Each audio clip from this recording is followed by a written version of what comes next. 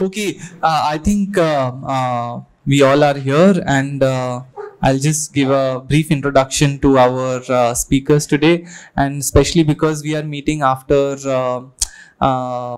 almost 3 weeks, because in between we had a big conference, like the Songs of Turbulence. We are almost kind of having a CCT lecture after a month. So I'll just quickly give a brief introduction to the whole CCT, and also there may be new people in the audience. So CCT is initiated by the School of Environment and Architecture as a platform for discourse and dialogue of architecture with various allied disciplines which inform the process of design and architecture centrally. We invite a lot of people from the field of culture and design and architecture, along with art, to talk to students and open up ways of thinking about architecture. And over the last 5 years, we have had more than 100 lectures informally, and 90 lectures extremely kind of in an organized way. And under the C conversations, we have two kinds of programs. One is the C Conversations, where we have talks which are by professionals from different disciplines, but other is C Emerging Practices, where we invite architects, young architecture practices who are still trying to kind of find their way and establish new ways of thinking about architecture, and also practicing their craft in new ways and fitting into the emerging kind of space of architecture, of the built environment. So I think with that, I would like to, on that note, I would like to introduce today's team of architects, which is called Field Journeys, and it very well fits actually in our emerging practices as well as the conversations, because Faiza Patel and Suril Patel, Faiza Khan Patel, that's how you kind of shared your info, kind of shared, okay, I slipped my line.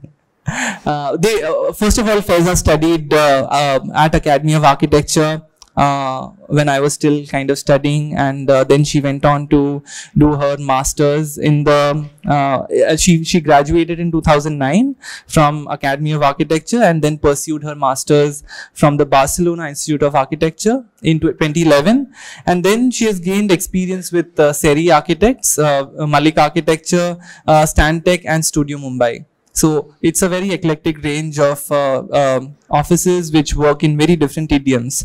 And on the other hand, Suril Patel has also worked with Serie Architects, mainly in their Mumbai office, and partly in their Beijing and London offices. And he has been kind of, he had been engaged for about a decade with them. Then he also kind of went on to work with Studio Mumbai and for GangaMaki Textile Design Studio in Dehradun, Uttarakhand, and he graduated in 2005 from Vidyanagar, Gujarat. IED Gujarat. And alongside their architectural practice, Faiza and Suril has also taught at the SECMOL, SECMOL, is that how you yeah, SECMOL Ladakh for Passive Solar Earth Building Studio, and Field Architects has also been collaborating with HIAL Ladakh, which is the Himalayan Institute for Architecture, Alternative Learning, for various aspects like new development in earth building technology, and a lot of different kinds of activities and fellowships that they have initiated. In fact, Faiza also coordinated the Sun and Earth Festival in 2017 in Ladakh, where a lot of people from different kinds of countries converged and converged in Ladakh, and she led a series of hands-on workshops in earth building techniques and design principles for climate responsive architecture. So more about this, I'm sure we'll get to know in their lectures. So let's welcome them. Welcome Faiza and Suril. Okay, good evening everybody. Thank you Anuj for the nice introduction. So let's roll, and then we can go back and start with more questions and answers. Okay. So it is a journey, and we are going to share it like a story. So this was, sorry, this is too loud, right? Sorry. So this was summer of 2016. After almost a year of working with Studio Mumbai in Dehradun on this project, very exciting, so many new learnings. We had just returned to Ahmedabad, and with all that excitement and new learnings, and we were now contemplating that where this can lead, where should we head, and which is the next destination for our let's say endeavor and practice. So yeah, so after, like, in August 2016, what after like discussing and contemplating for a lot of time, we decided, let's head to Ladakh. Let's see what is in there, what kind of landscape, build forms and structures to study. Ladakh being the high altitude cold desert region, it is the rain shadow area of the Himalayas. Next. I think only that means you both the mics on. Oh, okay. I can just turn off. So, seeing Ladakh from an aircraft, you see that there are these valleys which boast oases of civilization. Next. And these, you see, like, the people over there, the ancestors from Ladakh had a great affinity towards height. Generally, in any civilization, build forms are generated or developed near a river.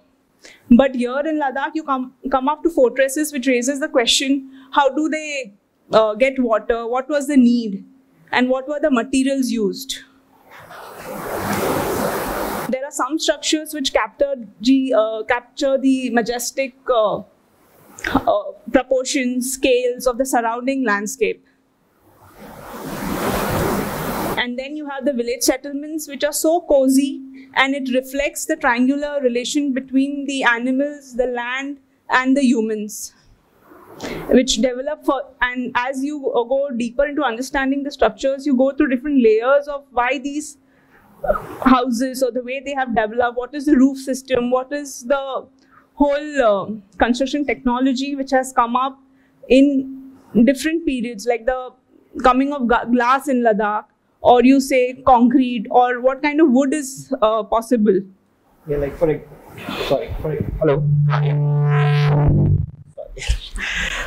For example, here you can see the mix of streetscape and certain religious relics. And can I use the mouse or pointer? Yeah, sorry. Yeah, so if you just look at this picture, she was explaining the triangular relationship between human, land, and animal. Almost all Ladakhi village will have this overlaid patterns mixing with each other. You have the roof that looks like any other roof, but the intriguing part is all this grass laying all around. And why is that? You have the streetscape completely covered with mud going up and down the mountain. There's this relic-like stupa doing something right in the middle of the village settlement. Which house must have come up before, or which house must have come up later? Looking at the amount of glass used here and the other house here. What must be the window system and the heating system, and why is there a courtyard here and no courtyard here? All that explaining the social strata, economical strata, their lifestyle, and even different cultures from one village to the other village. In the entire picture, if you really see, there is not a single human, but everything is human creation. There are many animals, of course, but not a single human. So the kind of footprint that it leaves behind.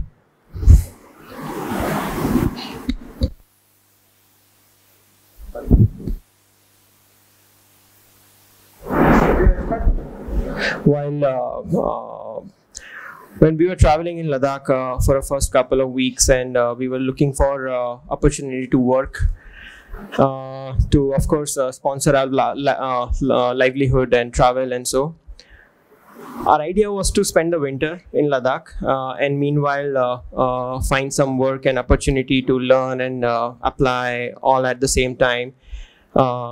We were not sure exactly at which level we will get that experience. However, it was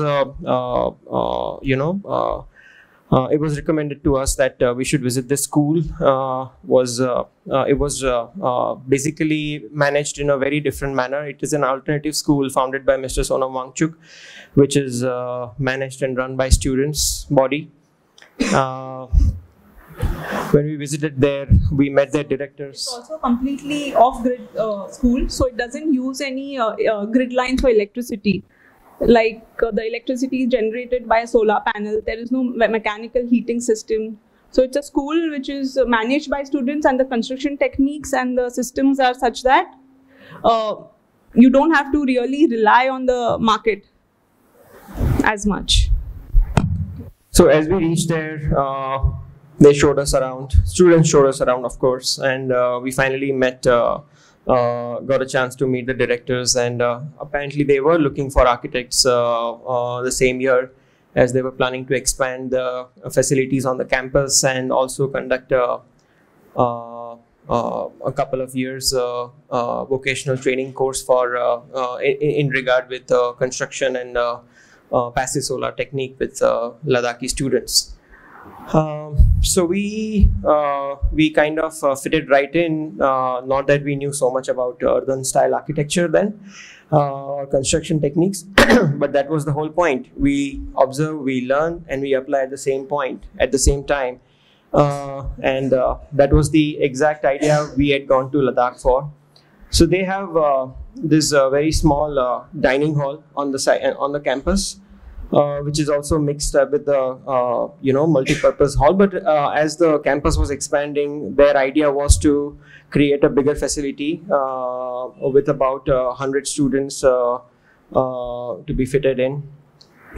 Supposed to be passive solar heated, so that even the coldest winter can keep every students and every guest warm enough. So the idea was that in such a remote place, you have about 120 students capacity multi-purpose hall with a stage with south-facing passive solar technique, passive solar heating walls, completely made with earth and wood. The challenge here was rather to make sure the heating is efficient enough to keep 4-meter height of volume and 7-meter depth of building warm enough in the winter as well. Yeah, generally if you see in Ladakh or any cold places, you have lower ceiling heights for the main reason that the room should be heated up. So the dining hall is challenging, and we'll go forward how it's being constructed. You see, if you remember seeing those village houses, they were also, the room sizes and in fact the headrooms are also very small. Even in rich houses also, rich family houses also, they have a headroom very small, because that's what keeps the warm air low enough for the warmth during the winter. Even if you have the heating system, that's helpful. With 4-meter, and especially when people are sitting down, you don't have that advantage. So creating the right force of convection that will keep the entire space warm enough. So this building is basically made with rammed earth and straw clay, mix of straw clay, which makes the entire outer shell load bearing and insulative, of course. It also has several earthquake ties with the south facing internal walls, the trom walls, that's what they call the technical term, is made with concrete blocks as thermal mass. It has much better thermal capacity rather than earth. The same south-facing walls from the outside is made with double glazing, which helps gather much amount of radiation during the winter as well. When the sun goes really low, that's when the effect of passive solar heating goes very high. So in the summer, it doesn't overheat because it's shadowed by the overhang at the top. But in the winter, when the sun goes low, the entire wall starts getting exposure of the sun and gets really, really warm. So the temperature on the inside of this hall would remain plus 15, plus 17 also sometime, when the outside would go as low as minus 25. So that difference, without any active system, it's almost magnificent how it works, how the system works. As you also know, this is a very remote location, and having no not many mechanical systems at our disposal.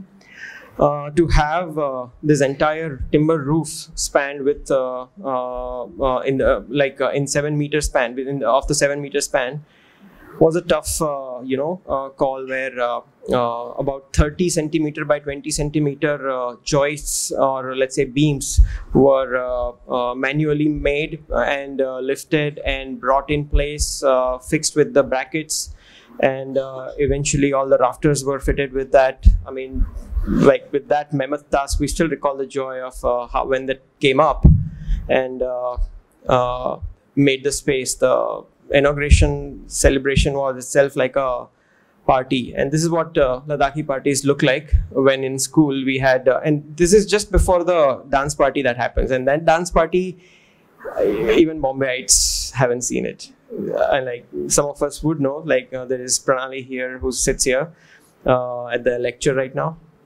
She has experienced what these dance parties are. So this is dinner, and after that everybody goes crazy. So this yeah. To add here is the dining hall. Yes, it is amazing in terms of passive solar techniques, but what we also realize is good point is it gives a very good acoustics, because the roof itself is completely insulated, like the rafters, what you saw, and the space in between them are filled with all insulative materials. And then further, there is a straw clay, a 20 centimeter layer to add further insulation. For any passive solar buildings, the east, west, north, roof and the floor should be extremely well insulated so that the heat is retained. So this was one of first time in Secmol such a huge building was built with a trom wall system.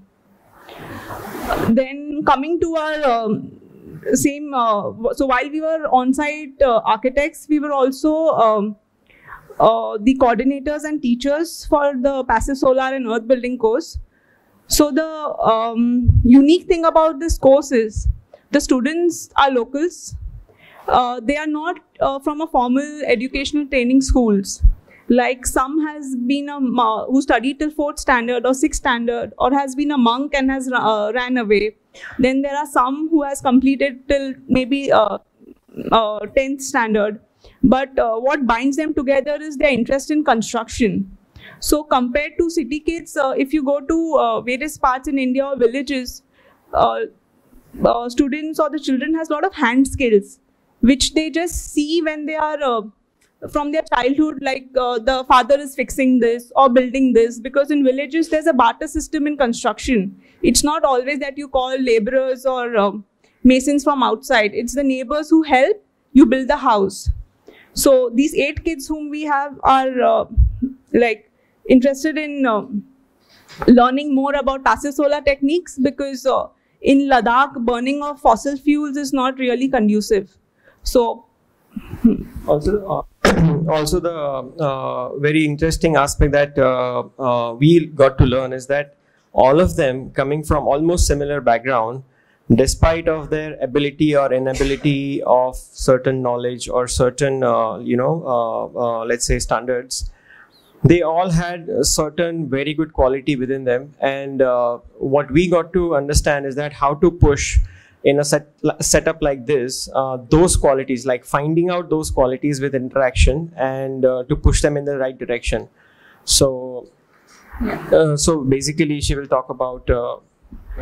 So it's not about us being teachers and only teaching, but we are ourselves students, because it's a completely new thing. And SECMOL provided a very good environment to nurture them as well as us, and all of us grow together.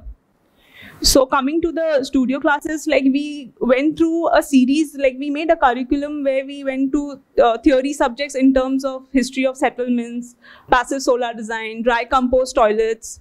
Then there were a lot of hands-on work where with carpenters, with skilled stone masons, skilled Adobe makers. Then the students got to work on SECMOL with hands-on on various hands-on projects as well. And to add further to it, what we did is give them a bit of knowledge about drawing skills as well as drafting or understanding plans and sections. Yeah, but so this is part of the course, but to kickstart the course, we have to get everybody on the same wavelength. So we had to start with basics like plus and minus in mathematics, or be it environmental science, what is geography, how does climate affect. So for 2 months, it was just going back to basics and teaching them, you know, simple things, because the question which they'll ask is so innocent, which maybe we have taken it for so granted because we have got such a formal training in our schools. So what you see outside of the window right there, the white ground is actually snow. So this is what she was saying, like the first couple of months completely went into that. It was all classroom training, and we were thankful that it was all winter, so outdoor other hands-on practical things weren't even possible. And the course started in about November, so about till like start of February, March, we had a very good interaction and these teaching sessions in the studio itself.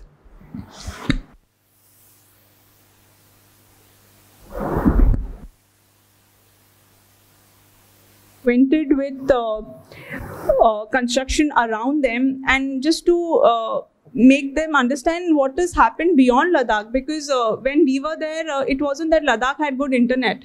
You can't Google something, and obviously these students haven't been out of Ladakh. So the course started with the history of settlements, what is possible, what has been done by various indigenous tribes in different parts of Ladakh, and let's build a model with what materials you have around you. So coming back to this, there is Celtic houses, then there is Mazdoom, which is from Africa, there is Inca. So by making these models is also understanding the materials used, what is the construction techniques. And then there were classes for adobe arches, masonries, making walls in straw clay, testing of various kinds of earth. So this earth, we went to different villages, we bought samples, what is possible, which is good, what is the right quantity or proportions. And then we did like the hands-on project was adding into the SECMOL campus certain landscape features, because otherwise the campus was completely barren. So a sunken sitting area made of stone and then plastered with lime. So that's how the students use it right now. Then building of adobe arches, which then further acted as a table. Then with the hands-on training, there were sessions where just your basic architecture design or basic design and presentations were held. So I think what is the very proud moment in is it like if you see the students from where they have come and in 1 year how much you have to put in. So our classes, it wasn't like following a strict syllabus.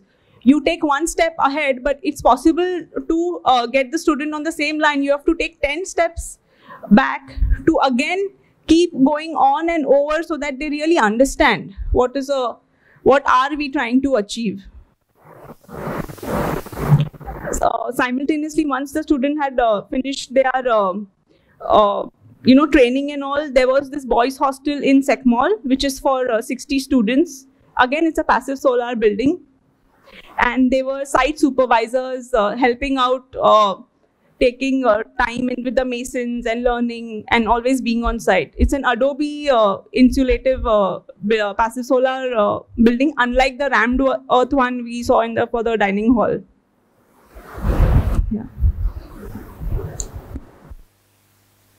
Yeah. This was in 2017, and towards the end of it, we took all our solar students. We call them solar pa meaning log in in Ladakhi. So solar pas. We took them on an India tour, taking them to different cities and showing them different heritage, and finally, setting them up at different places, different offices for their internship for about 4 months before they returned back to Ladakh to intern in Ladakh itself. So now they are all set up in different places in different organizations, doing what their interests are, and we keep interacting with them on and off. So, however, in 2017, we were also approached by this owner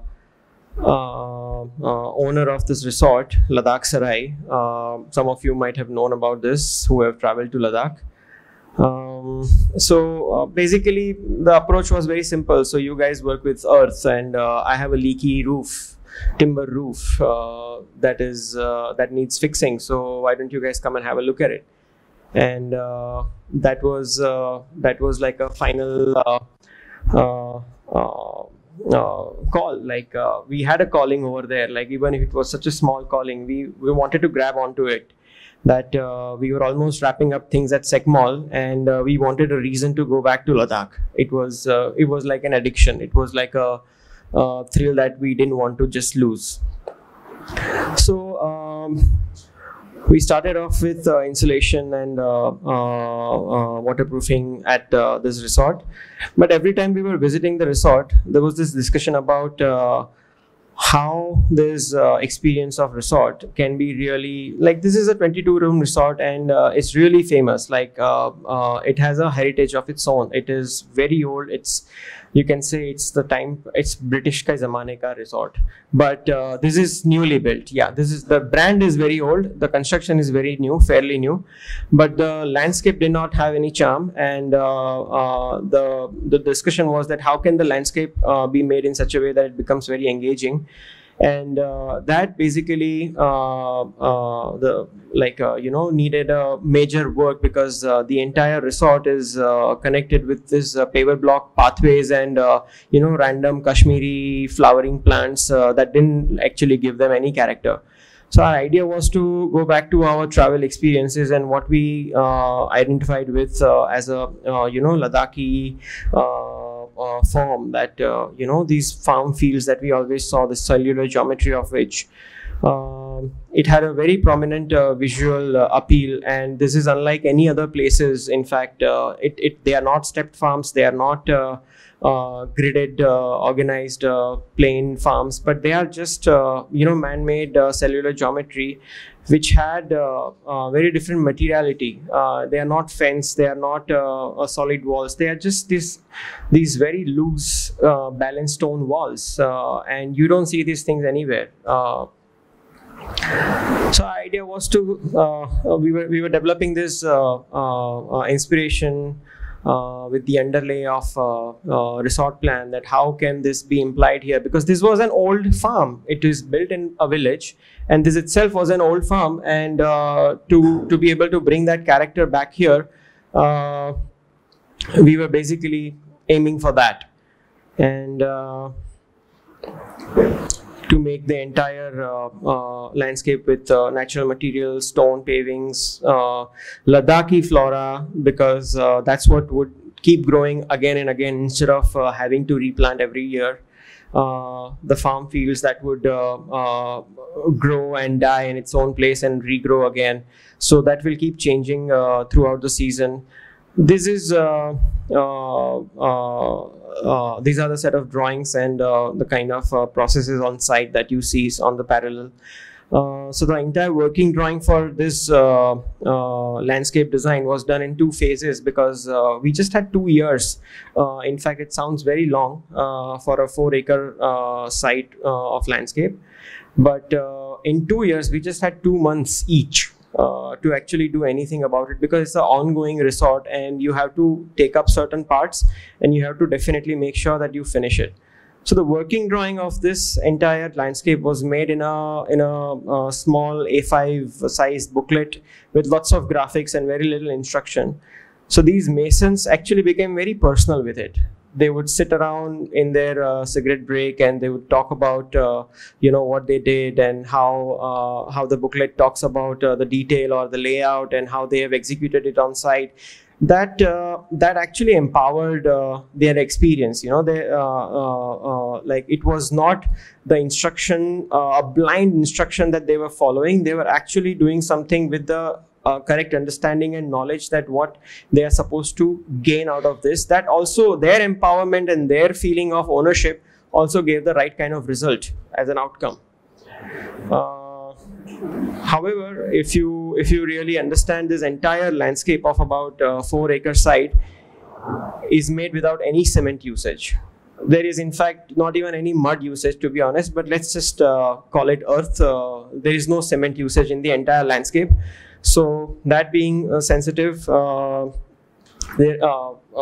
especially when it gets overlaid with the greenery all around, the barley fields and the vegetables and Ladakhi floras that every season from spring to summer, when it becomes really lush green, and comes the fall, it starts getting brown and die within its own place and regrows again in the next spring.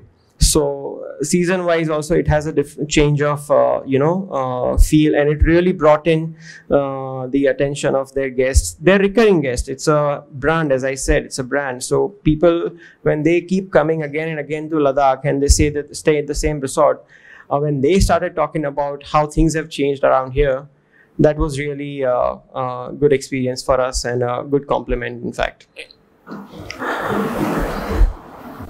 So, in the same resort, they had a basically redundant backspace near the dining hall, which the owner really wanted to, revamp it or, rejuvenate, so that there is an outdoor dining and people get an experience to sit out and eat. Next. One of the inspirations for this definitely is an outdoor dining, but during summers it gets really hot. So if you go to Ladakh, there are 2 kinds of trees. One is the willow trees and the other is the poplar. Poplars generally are very slender and tall, and it's used for structural members in the roof. Next. And we came up with the idea of, let's do, taking forward with the poplar trees, canopies or umbrellas with the slender columns, and then completely handmade. The foliage is represented as a canvas tied to the slender columns. We tried to study the shadow patterns, what it will give, how, and the structure, and also the the tensile strength to the same. Plotting it on site, and then we got the trees, and then how it is rooted to the ground, so that it's like you provide reinforcement bars running through and through, so that there is a stable foundation. It's completely dry, so there is no water penetration. In any case, in Ladakh, the rainfall intensity is very less.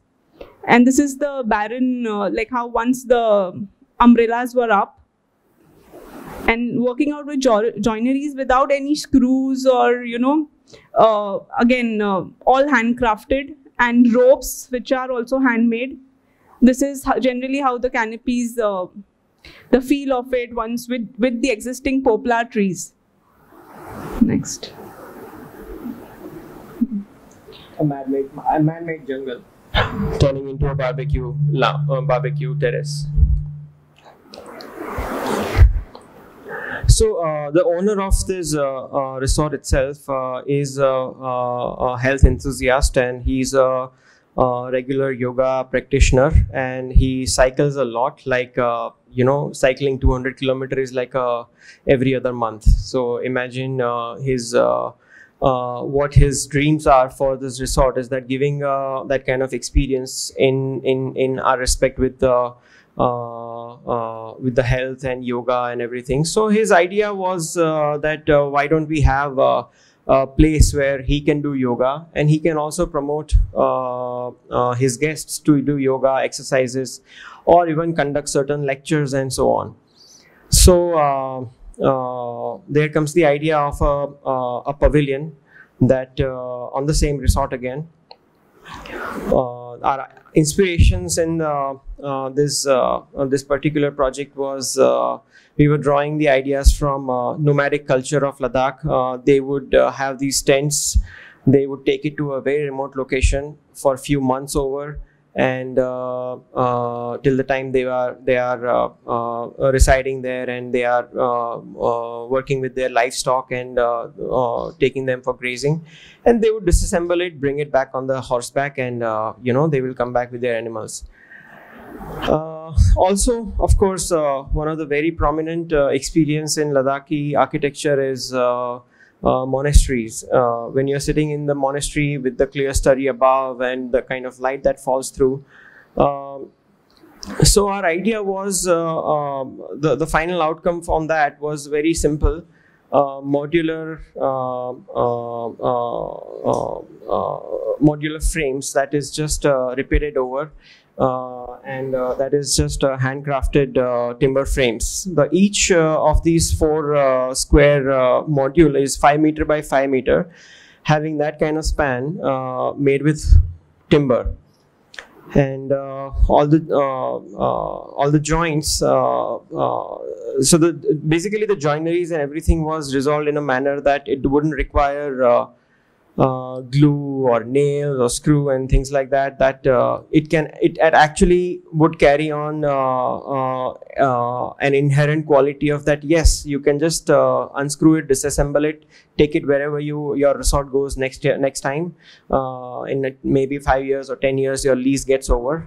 You can just have this somewhere else, or you can disassemble it in 4 modules and maybe pitch it in some campsite for all that, So all these details were made with models, with carpenters doing all the handwork. There was hardly any machines used except, of course, for cutting. In fact, to give it a really old, rugged look, we did not plane it in a conventional fashion. The entire wood was textured with the basula. I hope everybody knows what is basula. It's a carpentry tool. Eds is what is the English term for it. You can see it right here.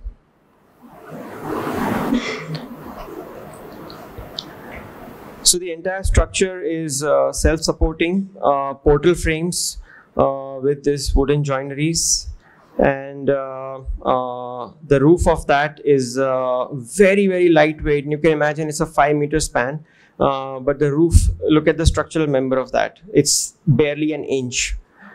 So it's basically a rigid shell-like structure which forms together the shape, and it holds the frame also together along with its own span. And well, as much as it somewhat complements the shape of the mountain or goes with that, there's a lotus flower right there framing the skylight from the inside, and that's what makes the entire experience very blissful when you're in there. This is the finished set of pictures of the interior. The entire structure is wood, including the flooring. The glazing is double glass, and it keeps even in the winter it keeps really warm. Of course, in the summer it requires a bit of shading because the sun is very harsh. So basically, our idea as field architects is which slide would you rather prefer, this one or that one? Next slide. Yeah, okay, I'm just going to talk a little about something, and okay, this one.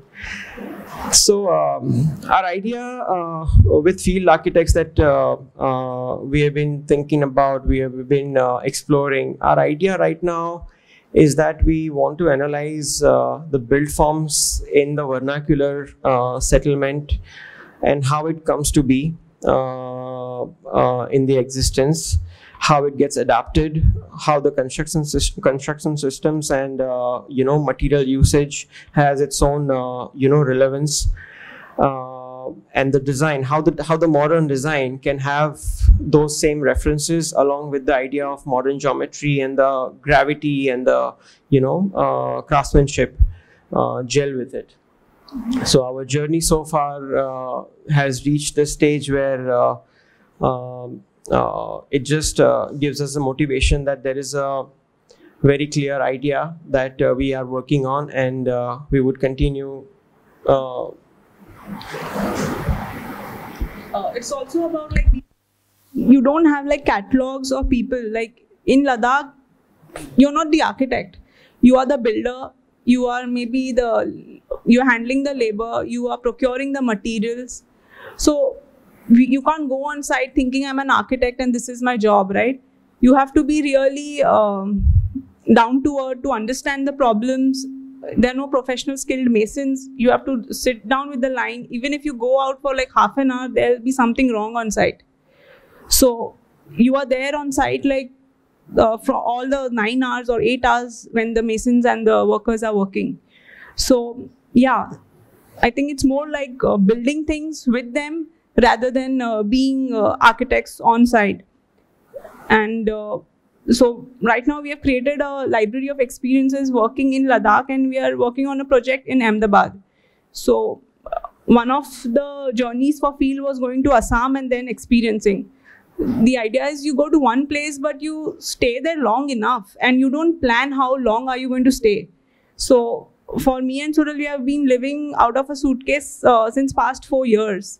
And I literally mean just like 20 kgs of things. And we have been continuously shifting our house. And yeah, it's just been an adventurous ride. But being in a practice like this, there are good times and there are bad times. But I think it's about how many times you stand up after you have been hit really bad. Which is, I think, the most thing what we have learned with having a practice which is so mobile and flexible. You look for opportunities and you run towards it. Yeah.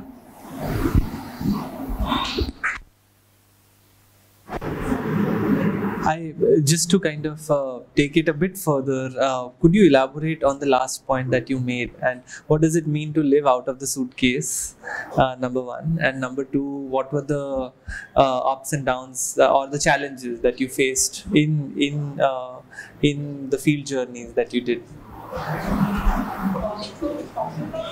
Living out of the suitcase, it's like you don't plan what is next. Okay. You have you are extremely passionate about your work. You go out there and you're ready to face whatever challenges are thrown at you. Problems what we have faced is in terms of work hours, working with masons. Because in Ladakh, the increase in tourism has caused everybody to do conventional RCC structures. Like they get Bihari laborers and masons and few from Nepal who just come there and just build these RCC column structures which are not properly cured. And it's not at all suited for Ladakh, because Ladakh being a completely different climatic zone. So how do you educate the client that, yeah, we are architects, but let's do something which is sensitive. And as architects, it's going to leave a footprint. So what is our responsibility when we go out there and, build something? So when you have this kind of ideals or ethics, obviously you lose out on so many clients and projects. And you're always trying to manage and, what is, how is it possible to keep your practice running with these kind of difficulties and Stay motivated. yeah, and still stay motivated. Like even if you have a bad day, the next day you have to get up and be okay. So, and you don't have any social backing or a contractor or somebody you can go back to. So yeah. Any I have a lot of questions, but I would want to open it to the audience first. Yeah, please.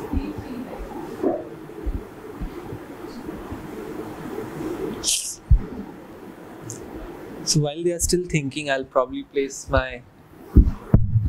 So one thing that I really appreciate is that instead of kind of starting off with very big, assertive projects, you started doing very small, sensitive things, and even like the fact that you choose to show your canopy kind of project or the sinking of the pit. I think it's a very kind of humbling gesture. What I wanted to really ask is that you both have studied and practiced with architects who actually practice in a very different idiom. You've studied digital architecture and Serie Architects also follow a very kind of a methodology which is very different. How was it to mobilize that knowledge in this kind of field?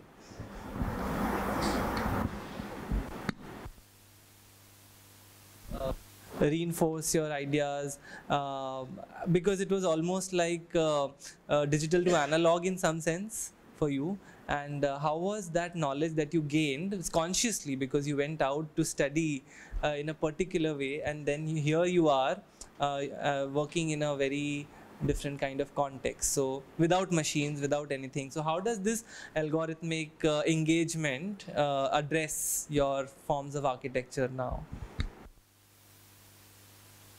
Because academically everybody imagines a linearity, and here is also there is some sense of linearity. The thing is, whatever you learn, whatever you experience, as long as you are conscious about it, it never goes to waste. Whether we have studied digital or analog or hands-on or hand drafting or 3D making, whatever, or all of it, as long as you are conscious, what is the base of it? Like making CAD drawing is one thing, but what's the base of it? What is the base of a CAD drawing? Can anybody answer that? What is the base of any drawing making, for that matter?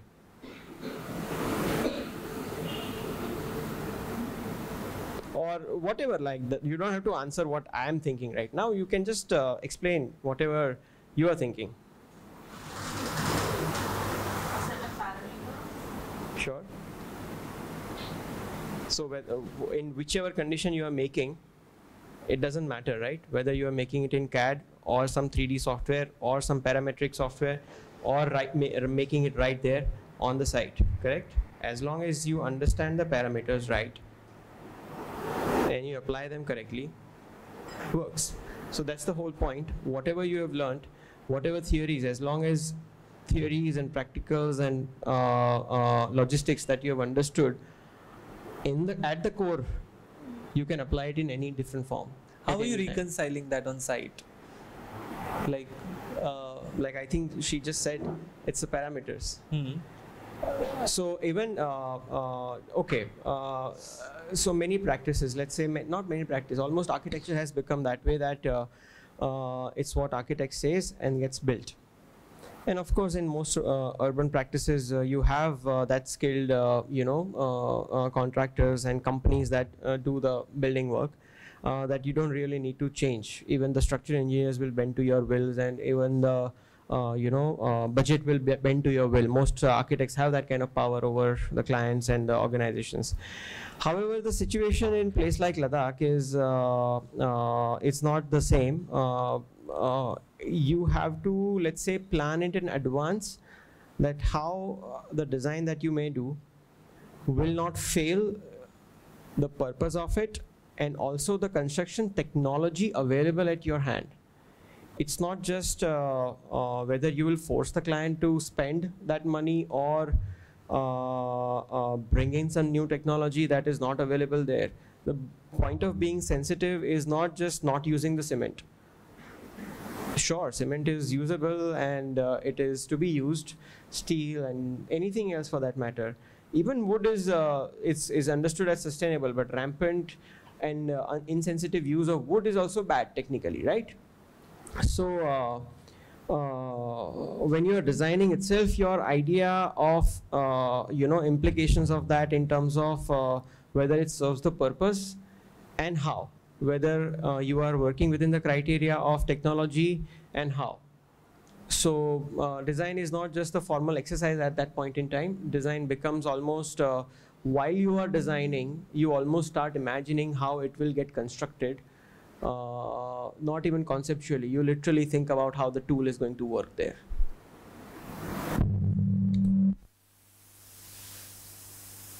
Wow.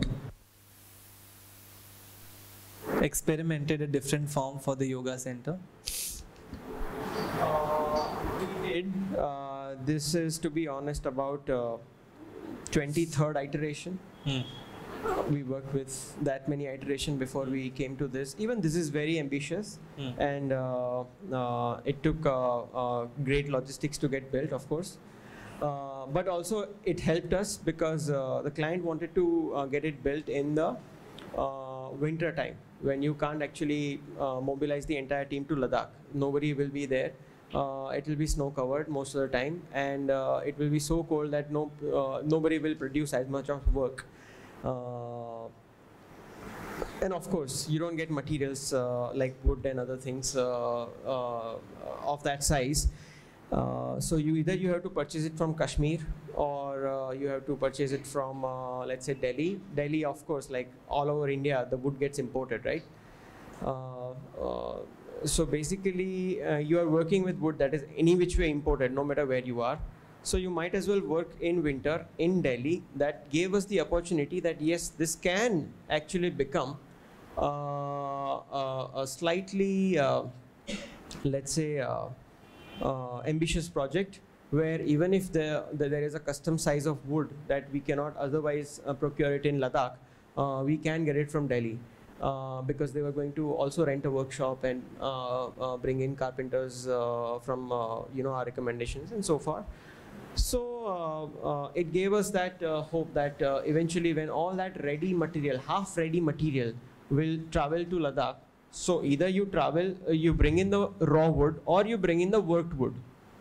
You are anyway going to bring in the wood. So basically, it was offloaded between two places, how it got done.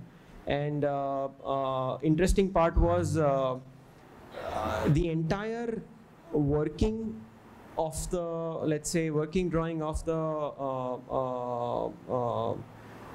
design, basically the wood and joinery and the sizing and everything else was worked out not just by us, but sitting with carpenters. Of course, there was a lot of back and forth, and when finally the models were made, the same carpenters were making the actual final building as well.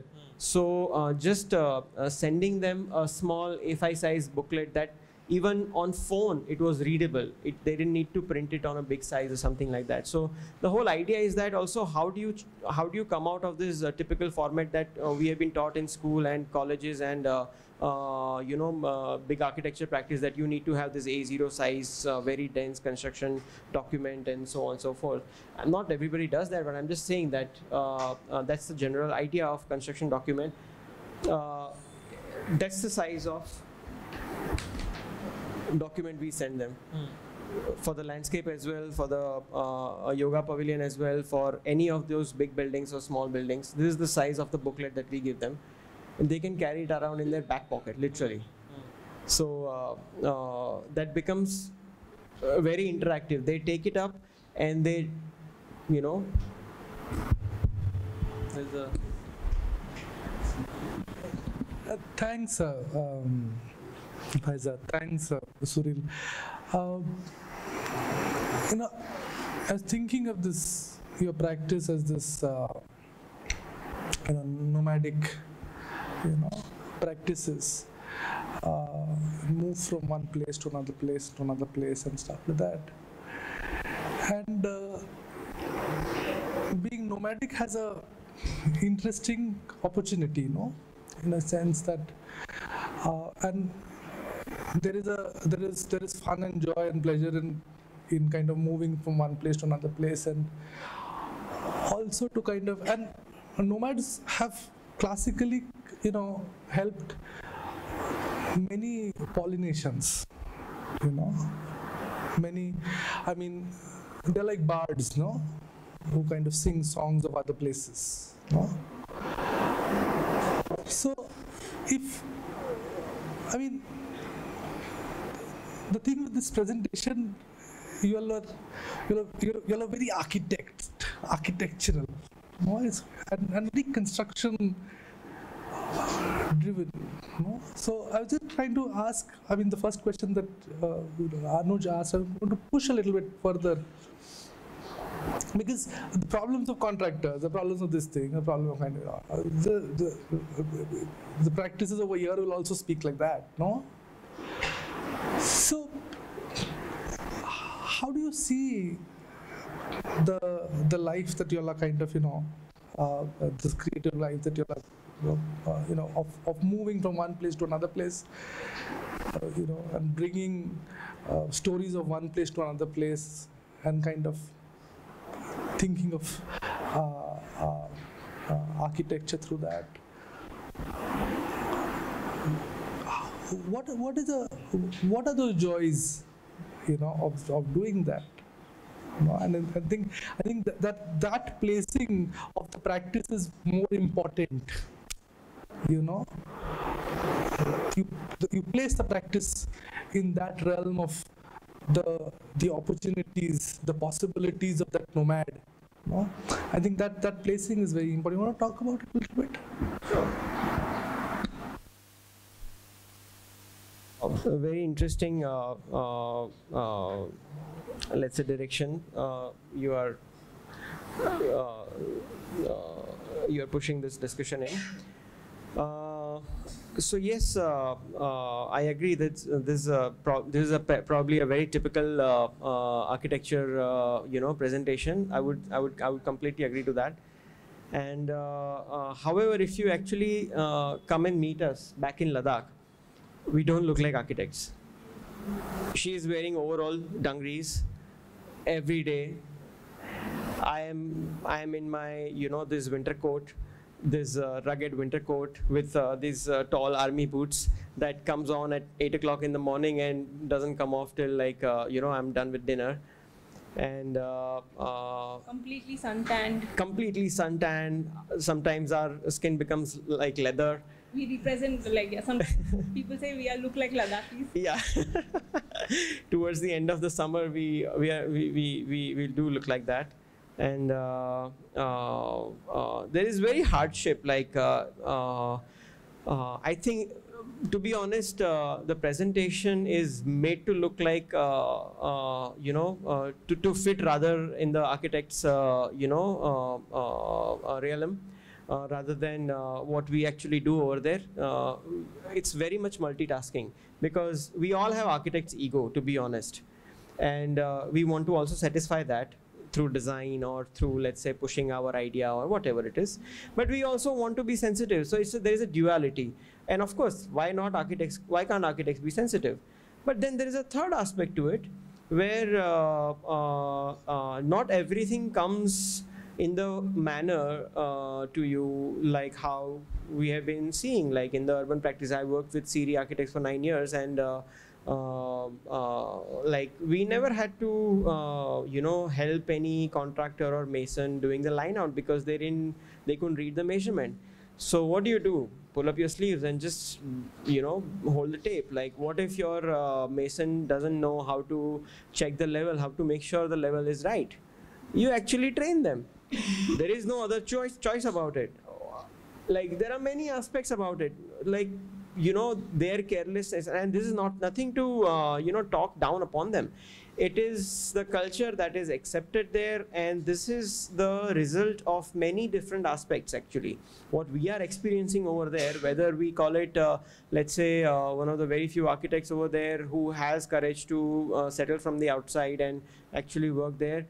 It's like in this scenario, it's not a blessing. It's actually a even tough work where what she said earlier is that in Ladakh, there was no culture of, for that matter, in any village across India or maybe many places across the world. These villages, rural settlements don't exactly have, let's say, contractors and masons and workers. Everybody knows all hand skills, and or maybe, let's say, distributed hand skills, that they take help of each other. If you have a house to be built, I'll come this summer, and next summer when I have to extend my house in the backside, you come and help me, so on and so forth. So and there is that's the barter system that we all work with. And so basically, when the whole tourism money, when the army money, all these things start pouring in, they stopped doing the same system. Now they have money to deal with. So people from outside started coming in as laborers and workers.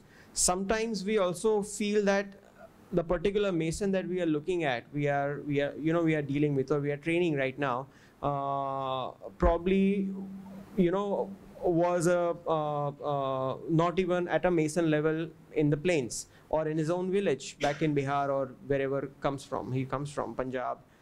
They were probably laborers, and when they come here, there is no standard, right? They don't even have TP in place right now. Leh Ladakh has.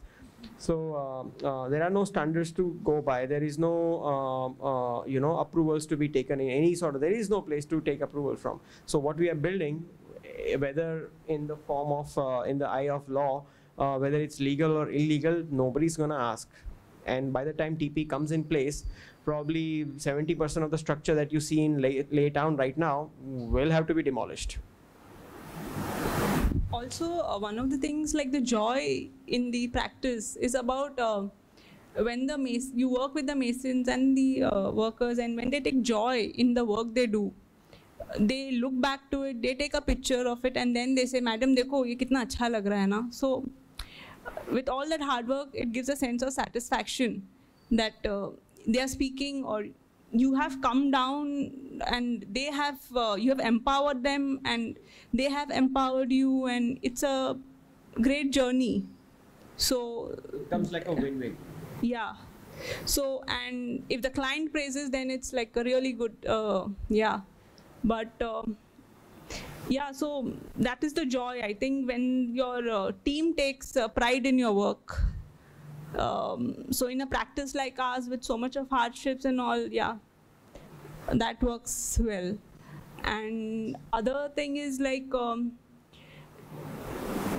cost factors. You complete the project at a certain deadline, and generally living in Ladakh is beautiful because of the landscape, and you see various changing seasons. There is a lot of things to inspire you and motivate you. So yeah. So one more question again, pushing Anuj's second question, which is the different possibilities of form. No, I mean, my image of architecture of Ladakh is, one is the houses, the stone houses, and the other is the monasteries. And in both of them, as you kind of, in your first set of slides spoke about, there's a certain scale aspect, and there's a certain dimness and darkness and inside the house, right? It's the space is I mean, in this, because Ladakh is also very barren, na? yeah, extremely. So to kind of create that intimacy, it's not solitude, but it's intimacy. To create that intimacy, the traditional architecture has been, it has been very, very the scale has been kind of brought down substantially. Yes. And it's kind of the condition of light is kind of pushed at minimum. Now, even the school that you all worked with, or the pavilions that you showed, were distinctly different from those. No? It's a very interesting spatial intervention that you make to kind of consciously change the idea of space and inhabitation, which is not that kind of bringing down the scale and creating the intimacy in that. It's almost a space of the collective and the even if the collectives happen, it's a very intimate scale and the form of it. So how are you thinking spatially about the idea of pavilion, which you all are kind of working with, even the umbrellas, or even the yoga place, which you made, and so it's a different intervention. It's a different spatial intervention. Yeah. One is of course being true to the construction and figuring out ways in which the construction will last, or it will kind of the cost will kind of come down. But there is spatial intervention. There is spatial change that you all are going through. How are you all thinking about that? I think it's a very good point that you're bringing. So I think I'll go back to this slide. So you see the difference of this house and this house. Is my mouse visible on the screen, on the projector?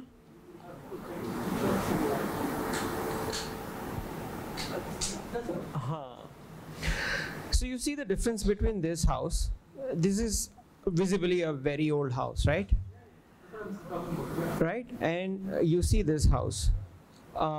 Maybe even this is an earthen walls. Maybe even this has earthen walls and just plastered over with cement. This thing, I wouldn't know. We'll have to see. But doesn't matter. But you see the immediate difference between the kind of layout that this has and this has.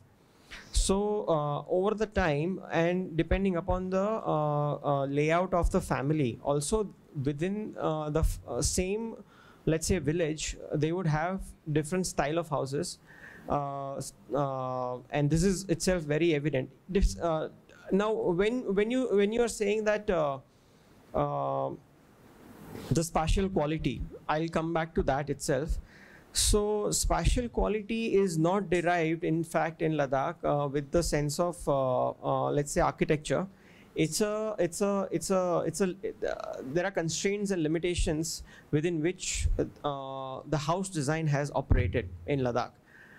I'm sure in many vernacular places have that, but here let's stick to this one. Is that most of the time their house tends to become a closed cluster. Like there is basically one entry, at the most two entry, but that's rare. One entry and that's all. Security reasons sometimes, or even for the sake of warmth, keeping the warmth on the inside. You won't see a very elaborate, let's say, E shape or a Z shape house or a linear house. You will see the tightest space is what? A cube, a square, within which everything settles in. However, the kind of houses that you saw in, let's say, SecMall in the school, Passive Solar, which was more linear in that organization, which was to create more exposure to the southern sun, compared to these houses, which is just trying to reduce its surface. So the moment it tries to reduce its surface, second layer is that the periphery, they have so many times the storage rooms and subordinate rooms, which is just used as buffer zones.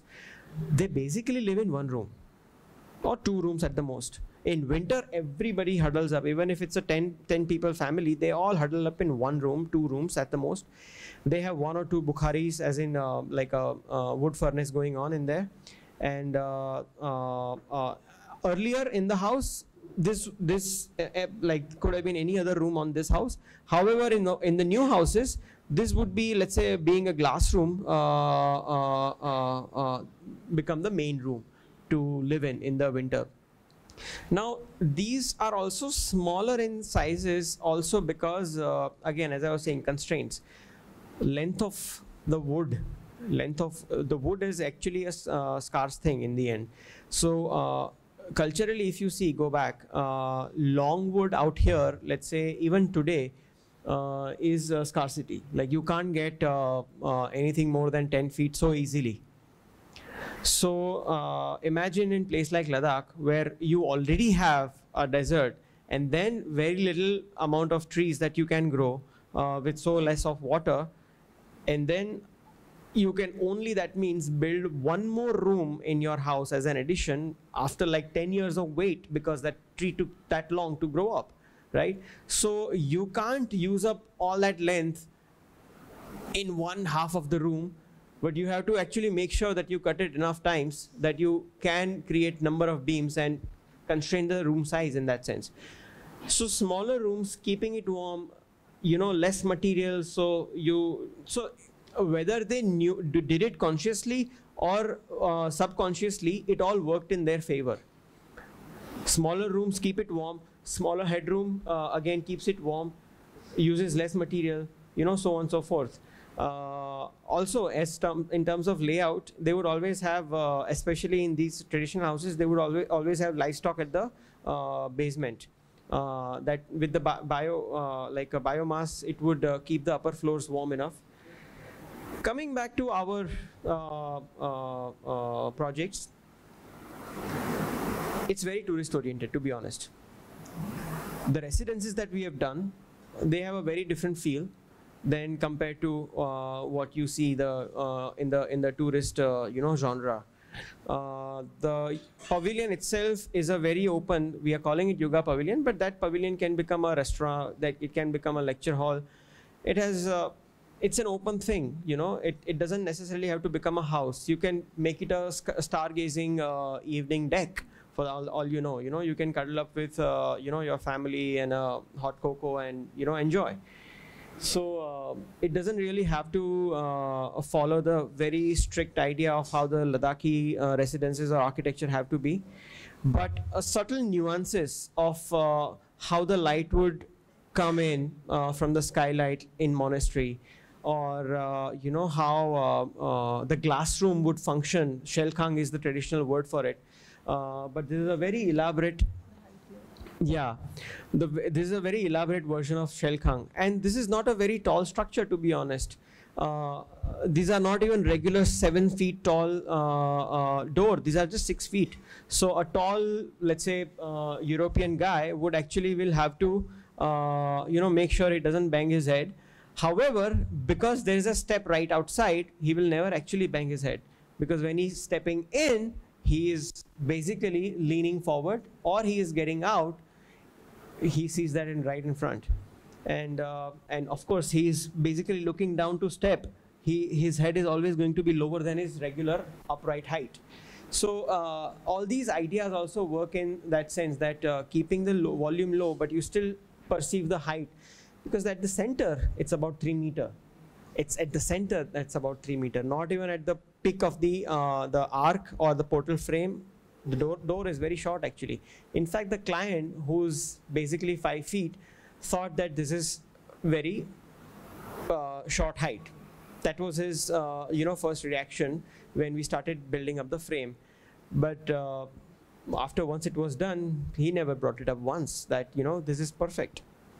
Yeah, like when you're building it, all the people will come. ये इतना कम height का है, Europeans, foreigners आएंगे, तो how will it function? But the geometry of it and how it goes up towards the skylight, it gives a very volumetric feel to it. So yeah, so that is how we try to get in a touristy or resort project those nuances what we have experienced in Ladakh. It also has a very acoustic feeling, despite of everything being all around glass. You can imagine the amount of echo that it will give. the lotus flower shape that you have above, right above, they all literally soak up all the sound. Even if you're sitting in one pod here, the other pod guy can carry on their private conversation, and you won't really get disturbed while doing yoga or meditation right there. You can literally walk from the edges and you can touch the portals. So that is the experience. Hi, I wanted to know that you went to Ladakh. You've explored many places in general, so like even Ahmedabad also and Ladakh and all. And now you've started your own firm. So how do you think that you'll be able to apply all these learnings in the urban context? Now that you've started your own firm, you'll be applying it in the urban context. So your learnings in the urban context, so like in the cities. So one thing is we don't have these parameters that what we have, it's experiences. And if it's necessary to apply or you grow with your experience, you don't need to take this experience and put it in this place, right? You can't be so literal with it. And so in urban context, like we have worked in urban context and we have worked now in like remote areas, but it's just about being sensitive architects, I think. Yeah, so in that way only, like in cities currently, many structures are not very sensitive. So of course there are many parameters to it which you have to cater to when it comes to city areas than in the rural parts. So that's why I've been asking the first question. I have a question in the same regard, if I may. In order to understand the area of your query, can I ask you one question? That what is the learning that you think that we had out here? Sorry? What are the set of learnings, for example, that you thought we had out here while doing this practice? I think your Ladakh, I haven't seen your entire presentation, I just came later on. Oh, okay. But according to what I have seen from your work on Insta is your sustainability, working in the vernacular architecture sector. Then the climatic, you were catering to the climatic needs of the place, the spatial needs. So like it should be habitable space and all. So, and more in terms of vernacular and climatic. So and one more thing, you have even learned how to apply, there's applied science also in what you have done in the Ladakh part. So for example, using of solar panels and all for heating and making sure that water doesn't freeze up during the winters. So because it goes into -30 and all. So you have applied science there, which here is not a very normal case you see, and it's जो architect करते आ रहे वही चालू है ऐसे. There's no innovation. So I'm just asking people, like, what do you think? What do you contribute? And so I think I believe this question was kind of addressed by you. This question that you had asked. How do you apply our previous learnings to this one? I think this is in the same fashion, that how do we apply this learning in our next journey, correct? Yeah, in the urban context. Yeah, so again it is you want to add to that? No. My question was actually in a very different way. Okay. Our education frames a way of looking at the world, right? And parametric is a way of looking at the world through numbers. And my question was in that realm, that when you actually kind of come to a site where you don't have the computer necessarily to work with, what do numbers become for you? What does that kind of training become for you? Partly I found my answer in the fact that I think it was also the hands-on construction that a lot of parametric architecture kind of pushes their students to work, because there's no precedent and you have to test out your things. And I think that testing out of structures, although with different materials, here the materials are different, and I think that kind of served a big role in you being able to communicate ways of constructing on site. Correct me if I'm wrong. I'm just kind of connecting the dots in my own sense. So I was kind of trying to understand that you did kind of probably stick on to the process, but what about the questions of form that also the parametric education opened up for you, and how do you mobilize that on field?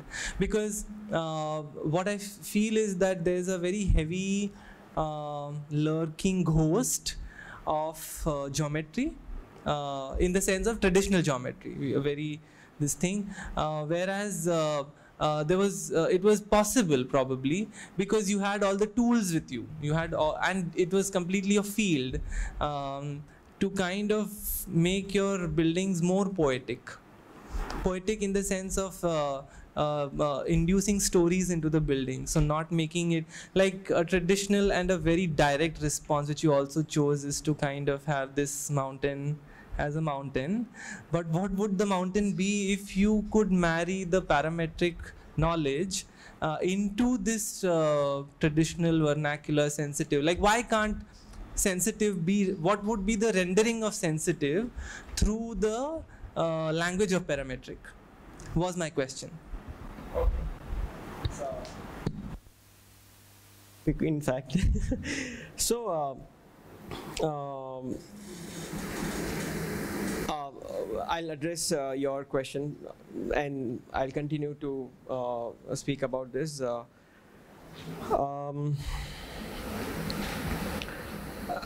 So I think the answer that I gave you actually was for your question, that whatever you learn, wherever you learn, as long as you understand the depth of it, in a true sense, of course, you can that learning stays with you. And whether you know, my training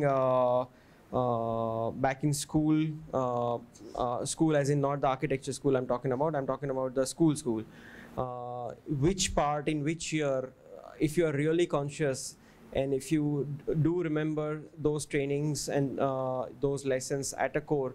And I'm not talking about, again, 1 + 1 = 2, that kind of typical, not typical, but very straightforward training, but something that actually builds you. You know, for example, how interested were you when you would do science experiment back in school? Or you know, how were you exposed to, let's say, eating non-veg, for that matter? Or what were you thinking the first time when you started traveling in Mumbai in local train the first time? All of those lessons come together, you know, even if they are not relevant to architecture. So whether we are doing, let's say, passive solar out here, it is just the idea that has a technical understanding and implication in the built form. And once you understand the value of that, once you understand the need for that, you start looking at any place for climate response. Is that right? So for example, if I want to build something in Bombay, then of course there are enough climate responsive buildings out there to understand from. But if you still want to completely, like for example, if I was Ladakhi, and I have never come out of Ladakh for that matter, and suddenly I want to you know, design something for place of Mumbai, residence for that matter, then if you understand the logic of convection, conduction, you know, heat transfer, insulation, ventilation, all these things, then you can start doing everything from scratch and maybe come up with somewhat similar, you know, house layout with courtyard or tall thatch roof or something for all you know. So and I'm not saying that thatch roof is the only, again, option. You can work with modern material or you know, traditional materials, and everything comes with its own complexity. So understand, if you are capable to deal with those complexities, if you can imagine yourself, even when you are you're not on site or you don't have anything in your hand, you can still imagine doing things with that. You can apply those that attitude or knowledge. It's about that. It's not a linear learning that okay हमने ये सीखा, कल को यहाँ पे apply करेंगे, उसमें ये सीखेंगे तो यहाँ पे डालेंगे फलाना फलाना. It's not a provident fund. Knowledge is not a provident fund. It's a, I think it's a network of learning that just keeps expanding.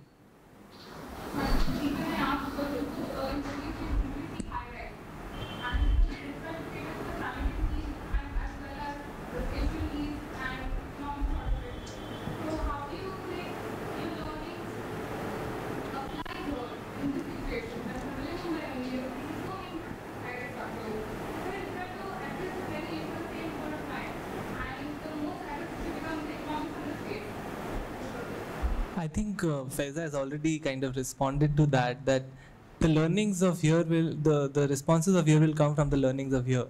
So it's, you can't, you know, patch it up. As architects also for educating the client.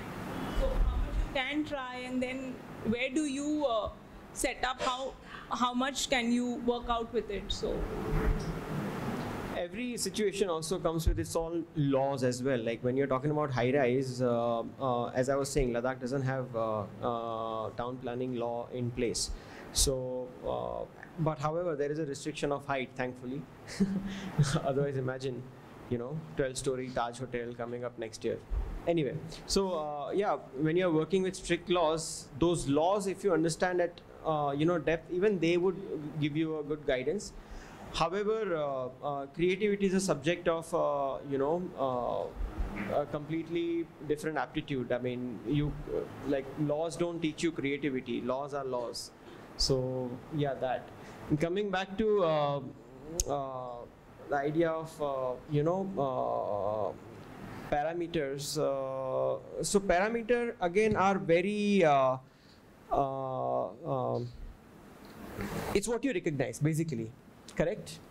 It's what you would recognize. It's what you would want to face. Like in geometry, would you, when you're working out a geometry, for example, would you consider gravity? Would you consider a flexibility? Would you consider modularity? Would you consider, let's say, many other aspects, like a linear building like this, for that matter? This geometry has the parameter of maximum sun exposure and minimum of buffer zone. So longer you make this building is gonna stay warmer and more efficient throughout the winter. So that is the parameter it wants to address. In place like Yoga Pavilion, the idea, the parameter is, simple parameter is gravity. It is not even the layout, to be honest. What is the maximum comfortably, intuitively span that you can achieve with the lightest roof structure? If it was up to us, we wouldn't even have like 1 inch pipe over there. You know, it is made with 1 inch pipe, but if it was up to us, we wouldn't have probably even used that much. You know, so our idea was to how to negotiate with gravity to derive the geometry that is, you know, optimal. So that's the parameters we were working with. So when you're working in that regard, you are not looking at the traditional aspects only. You are looking at that mathematical understanding of the parametric architecture or the modern design has. I was actually very intrigued by your A5 handbook. And I was wondering if that could become just a toolkit for which you could kind of mobilize in the valley. Sorry, it's not a valley. In the region, where you could probably have a kit of modules which people can home make and kind of build their own shelters, which give them equal efficiency and are equally sensitive and climate responsive. You know. In fact, we have some documentation of those kind as well. Completely different story, documents architecture and build forms of Ladakh from various perspectives and so on. So, yeah, it's not A5, it's A4, but yeah, there is.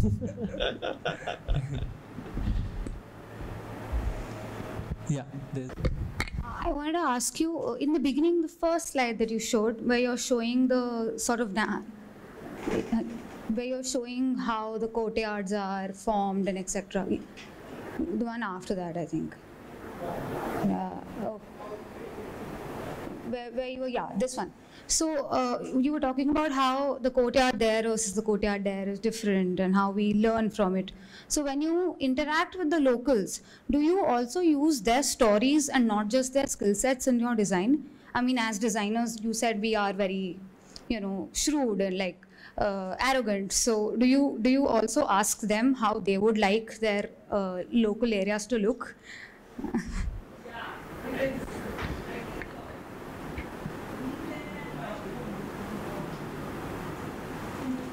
So through the stories and through the experiences that is shared with the locals and with us, the projects come out. Like, and these locals can be when you travel to different villages or your client, because like in Ladakh Sarai, a client itself, it was a nomad who used to roam around, with herds of Pashmina goats. But suddenly in like they had a lot of British travelers, and then he became a trekking guide.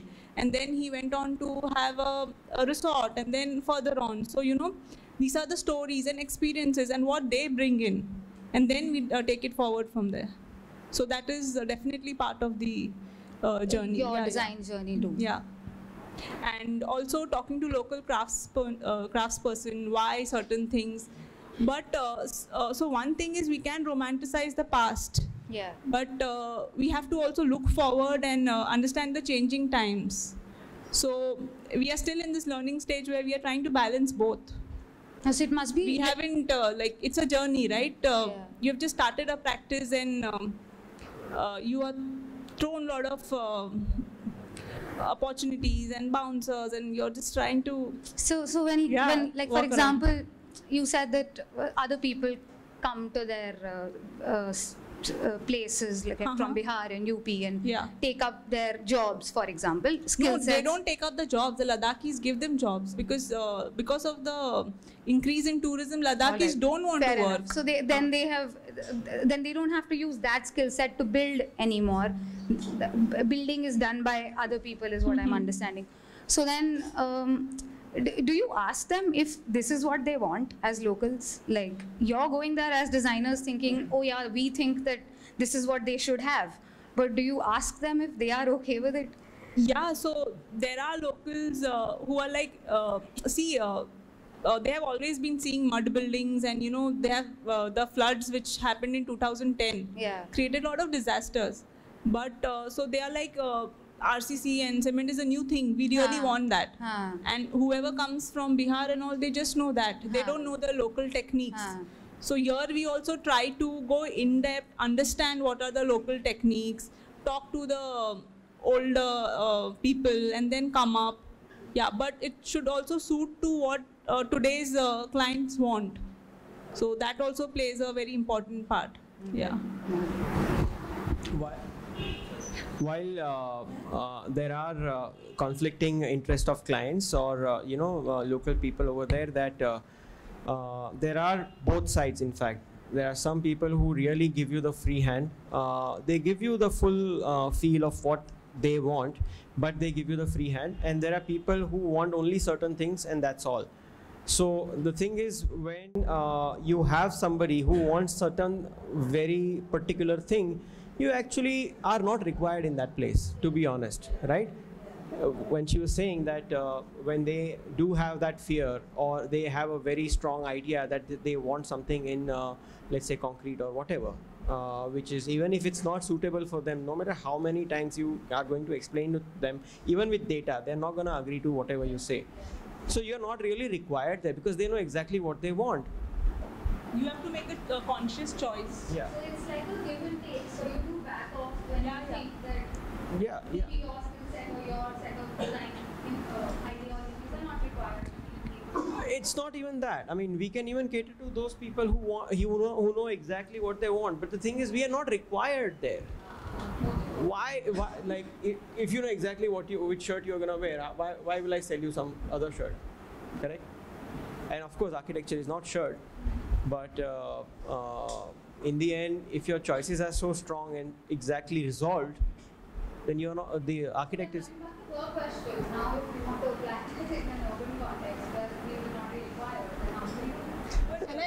question is like we moved from urban context to Ladakh and going back. No, I was actually going to address this. So, hi, I'm Tanali. I was working with them. And when she spoke about how you take this learning to the city, so now I am working in the city. So, the concept that I learned in Ladakh was insulation. Okay, this is just a direct one aspect that I'm taking is insulation. Okay, and now I'm doing a very high-end residence in Oberoi building. And the client was like, okay, we need 3 ACs here because we can't really bear heat. And one, just, you know, the energy that the AC will use, the amount of carbon produced and all. So I just gave them one suggestion. Why don't you just insulate the southwest wall? That will reduce your AC consumption. And in spite of being, you know, like a very high-end client and all, they still agreed to it for the fact that it's more sustainable, it's more green, and it solves the problem also. So if I take this learning and apply it in the city, I mean, being climate responsive, that is just one example I could just give. Thank you. I want to, I mean, actually, it's funny, when did climate responsiveness became an added thing? You know, it's your central responsibility. So I think this discussion about being responsive to urban context should not bother to apply sustainability as a slapdash kind of thing. So please don't fall in that trap. All your questions, you know, you have to develop your own ethical, moral kind of positions with regard vis-a-vis your practices. And I don't think there's any negotiation or room for discussion in that. No, it's not even choice. Like, why should it be a choice? It is your training. I mean, that's a different thing, but you have to find out ways of bridging that through your own kind of training. Yeah. But anyway, do we have any last questions?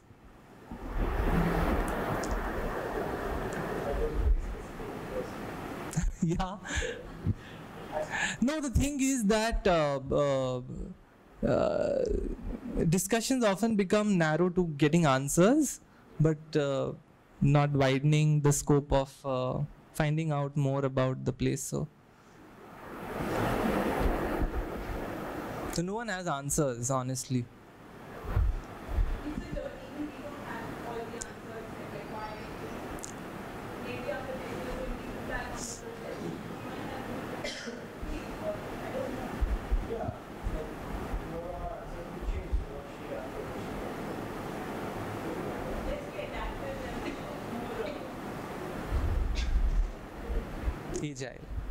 Agile. Okay, I think I've already shut them off. Sorry for that. But thank you, Faiza and Suril, for sharing your journey, and we hope to see you traveling to many more interesting places and kind of expanding upon your library of experiences. Thank you all for joining us, and we'll our next lecture is scheduled 2 weeks down the line, and we'll update all our e-portals with the information, so please keep tuned. Thank you so much, and see you 2 weeks down.